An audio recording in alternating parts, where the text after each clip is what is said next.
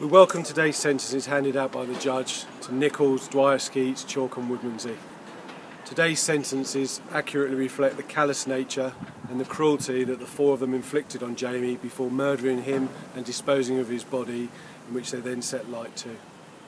We hope that today's life sentences and excessive minimum jail terms indicated by the judge will give some comfort to Jamie's family, and that justice has been done, and that will be a very long time before any of them are likely to be released.